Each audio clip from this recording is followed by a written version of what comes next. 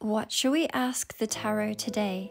I have my Ask the Tarot Love and Abundance Edition Oracle deck that I designed myself. While it is no longer available in the physical form, you can download it as a digital version, and there is a link in my bio. But in the meantime, what shall we ask the tarot today? Am I on the right path in love? Spirit, for the viewer, can we please have a look at their path in love and see if they are on the way to finding it, the right path in love? What do we need to know about the viewer's journey? And speaking of journeys, I am going to be heading out to Brussels and Bruges. I came home for one night to freshen up and change out my backpack, and I am going to be on another journey. But let's have a look. We have the Ace of Wands, the Queen of Blades, the Eight of Blades, the Hermit, the Two of Rods, the Devil, and the Eight of Coins. For some of you, it looks like you might be coming to a crossroads and having decisions to make. And possibly you could feel challenged by this. Now, the Two of Rods to me is a very visionary card of you having a very clear idea of what it is that you are wanting to experience in regards to love and your future. I speak frequently of manifestation, and one of the key factors to manifestation is knowing exactly what you want. Again, to me, this is a card that is saying that you need to take accountability and make decisions according to what you truly desire. With this selection of cards, I do think that there are two roads in which you could be traveling. We are going to look at both of those paths. But what I would really suggest on practical terms is you sitting down with a piece of paper and a pen and looking at what would you like within a relationship? How would you like to feel in a relationship? What would be some of the qualities of the person that you wish to be with? Once you have made those goals apparent, then you, God, the universe, your higher self, whichever terminology you prefer to use, will be in no doubt if you are on that right path. Alright, let's look at one side of these possibilities of this journey. On one hand, we have the Devil card with this Eight of Swords.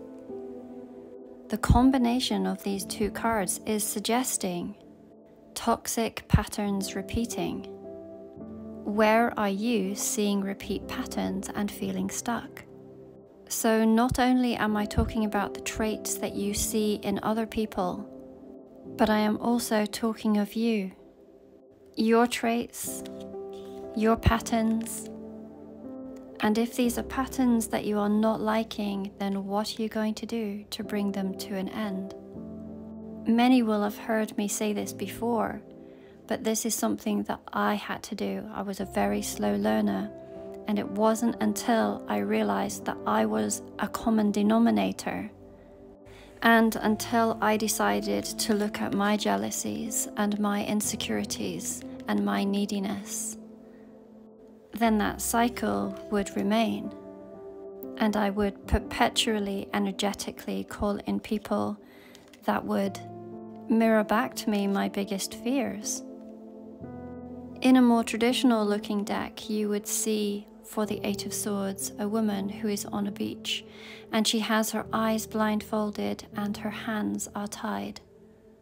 If you look at the fabric of which her eyes and hands are bound, it is extremely flimsy, suggesting that they can be taken off at any time. So this is a card that traditionally it speaks of mindset, of taking off your own blindfold and really looking deeply at the truth. Now, of course, this is not going to apply to everybody, But even on a small scale, this is a very good reminder to value your dreams, your goals, and your desires. And if there are others that do not contribute or help you reach that destiny, then perhaps they are not for you. I also do recognize that there are members of this collective have extremely difficult home circumstances, and this might be easier said than done. And to those that are experiencing this, I send love. Now let's move to the lighter energy that we also have here. We have the Hermit and the Eight of Pentacles. Now, in no other deck does the Hermit card ever mean what I'm going to tell you. This is a personal interpretation, and because of the illustration, something that I've always seen ever since I first saw this card. To me, this is a card that speaks of a high-level divine counterpart, perhaps a twin soul. We see the flame in the middle, and we see the two vines that are growing. One soul in two physical bodies. Both have gone through immense learning and are now very much beacons of light to one another. Not only are they of one soul, but they are of one mind. And they have this perfect ability to work together. With the Ace of Rods being at the bottom of the deck, this may be talking about somebody new. Either this is someone who you have not met yet, or this is someone who is fairly new into your life. And there is a huge pull towards one another, very magnetic, very spiritual, and highly creative, full of passion. For some of you, this might be the new beginning that you have been wanting. Again, as I always say in collective readings, not every reading is meant to be for you. So it is completely up to you to listen to your own intuition as to whether this particular reading is for you. What it is also saying with this Queen of Swords and the Hermit card is that you carry the knowledge within you. You have the gift of discernment when others come towards you, to know whether this person is meant for you. The Queen of Blades is very, very selective on who they allow into their energetic and physical field. And the Queen of Swords was not always that way. This is something that she has had to learn. Through all of the experiences that you've had here, you now carry immense wisdom. The Hermit card says it also. At one point in time, you were the student, and now there are the lessons that you have mastered. So, in summary, as to whether you are on the right path in love, you will know if you are on the right path in love, especially when it comes to this Two of Wands. If the person that you are asking about is meeting all of the requirements and the qualities that you desire, then that is the clue that you are on the right path.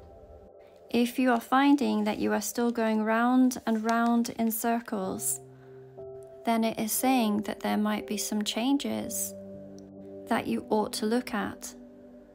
If you choose to repeat the same cycles, then I do not see that as good or bad. I simply see it as experience. But there will come a point in time when you will have had enough, and it will be at that point that you break the cycle.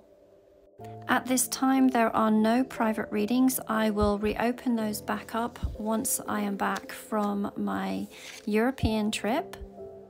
I had mentioned in one of my videos yesterday, while I am in Bruges, I will be going to one of the most beautiful churches. And if you would like me to light a candle for you, I would be honored to do so. Sending so much love to each of you.